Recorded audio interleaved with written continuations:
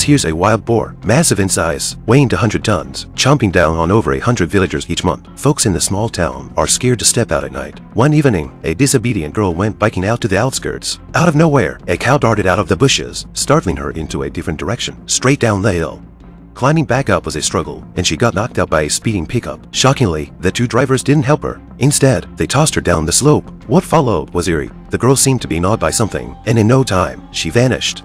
The next day, a couple experiencing outdoor life discovered an arm holding a book. The police quickly arrived to search the scene. Upon seeing the found remains, even the seasoned officer's legs went weak. The remnants were taken to the forensic lab. An examination confirmed that the body was torn apart by a wild animal. Meanwhile, a man, eager to impress a woman, claimed he had seen a wild boar as big as an elephant, at least 6,000 pounds. The woman, skeptical, handed him a big pear, and the next moment, the man was sent flying by a wild boar and dragged away. Upon hearing this, the police fired a shot into the air and then precisely shot several rounds. The wild boar was successfully deterred, finally revealing the true culprit behind the girl's death was this wild boar. After the incident, the former minister spent a fortune to bring in local fishing experts to catch the wild boar. Alan, unemployed for 30 years, quickly led the team into the mountains, seeing 2-meter wide footprints on the ground. People speculated that this wild boar must be as big as an elephant. Looks like a showdown between humans and boars is inevitable. Alan and the crew waited from day to night until the wild boar finally came out for a stroll. At the sight, everyone immediately sprinted toward the target. 3 seconds later, the wild boar walked into the trap, falling into the pit. To prevent its escape, Alan shot it dead.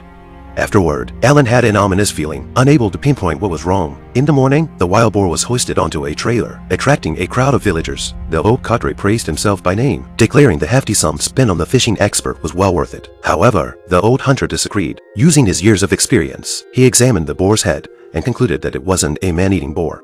To prove his point, he immediately performed a dissection on the wild boar's body, finding only 2 large radishes in its belly. This boar wasn't a man-eater. The real man-eating boar was still up in the mountains. Come evening, the wild boar was roasted and served on the table. Just when everyone was having a good time, a powerful force was slamming against the doors and windows.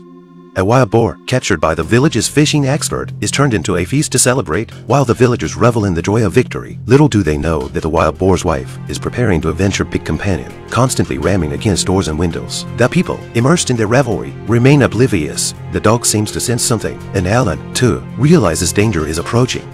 To alert everyone, he quickly fires his gun. The crowd falls silent as the main gate is about to give way. Tables and chairs are hastily moved to barricade the entrance. The next moment, the man-eating boar crashes through the wall. In a panic, Alan pulls the trigger, firing several shots, but to no avail. The enraged man-eating boar is now furious, emitting a fierce roar that causes all lighting fixtures to explode instantly. Alan, petrified, freezes in place. The boar then launches an attack on the people. In the chaos, villagers die, and some are injured. A brave soul throws a sickle at the boar, only to be attacked in the next moment. Summoning courage, Alan fires a shot at the man-eating boar, but the bullet is deflected. It appears that this boar is truly invulnerable. Seeing the situation, Alan resigns himself to his fate, not daring to move an inch even as his pants get wet. Surprisingly, the man-eating boar is nearsighted, completely ignoring its enemies, and casually walks away without looking back. Soon after, the police arrive at the scene, finding a scene of devastation. No one expected the true man-eating boar to be so powerful. Thinking about the lives taken by the man-eating boar, the old hunter feels a deep sense of sorrow and resolves to eradicate this beast.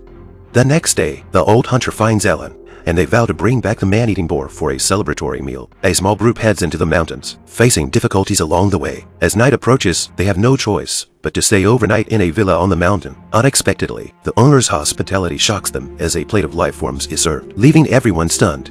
The owner advises them to return home quickly, as the man-eating boar preys on people and attempting to capture it is a death wish. Ignoring the old man's advice, the group sets out again the next day. On the way, Mary discovers the man-eating boar stump, picks up a chunk with her fingers, and tastes it, finding it surprisingly fresh. Concluding that the man-eating boar is nearby, the group uses high-tech devices to set traps.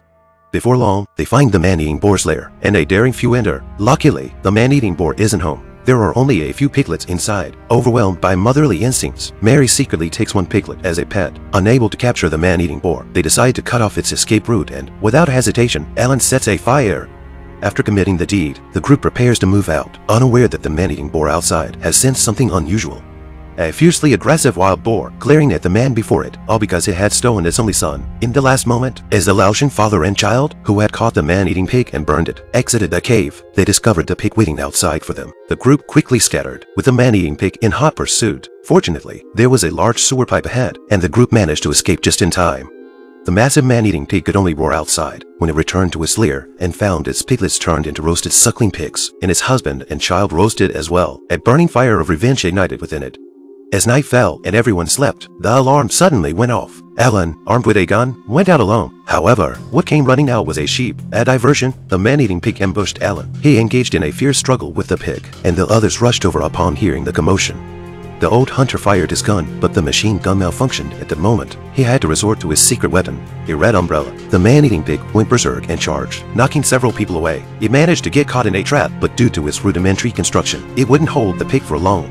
Alan was severely injured by this point, and the group had to abandon him to escape. The man-eating pig broke free and chased after them relentlessly. Soon, they ran into an abandoned factory and managed to find a safe spot. The man-eating pig decided to head back home. At this moment, the little pig started barking incessantly. Hearing its son's cries, the man-eating pig turned around hastily. The two hurriedly climbed into an elevator for temporary safety. Mary noticed an elevator shaft on the opposite side and immediately thought of using the little pig as bait to lure the man-eating pig into the elevator. They could then use the elevator's force to crush the man-eating pig. Jack would go to attract the pig, throwing his safety helmet as a distraction. Jack did so, and due to inertia, the man-eating pig stumbled. Another round of furious chasing ensued. Finally, they managed to lure it to the elevator shaft. However, Jack tripped. The little pig fell off him. Squealing, the man-eating pig, hearing its son's cries, forgot about revenge and rushed towards the elevator shaft. Jack quickly closed the elevator door, and Mary pulled down the switch. With perfect coordination, the tens of thousands of pounds of the elevator rapidly descended, successfully suppressing the man-eating pig, leaving it no room to struggle. Jack then pulled out a burning stick, lit it, and threw it over. In the end, the man-eating pig was blasted into skewers, and the town returned to tranquility.